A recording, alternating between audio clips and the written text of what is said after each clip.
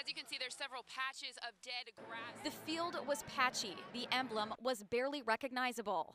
FedEx Field's conditions are coming under fire since Sunday's game. I was watching it pretty closely. They mentioned it pretty upfront that it was very soft and really a mess. And when star quarterback Robert Griffin went down late in the fourth quarter, viewers wondered if the field played a role. But when asked about the field, RG3 offered little more than a smile. Robert, how was the field? The field? Ooh, rough. That's fair. That's just part of our home field advantage.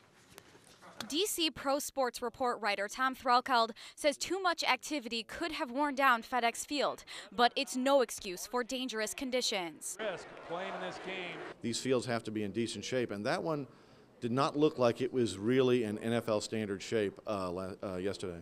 Yet the NFL says the Redskins submitted the necessary certification for safe play prior to the game. Mike Shanahan says he believed the field looked fine. I really thought the field was okay because I didn't see people slipping, during the game. That's where I've seen perfect grass and guys, just slipping all the time. And so, therefore, I don't think there was an advantage one way or a disadvantage one way. But you would like to have the perfect field, yes. And as the Redskins look toward the future, some are wondering if the Skins will eventually pick turf over grass.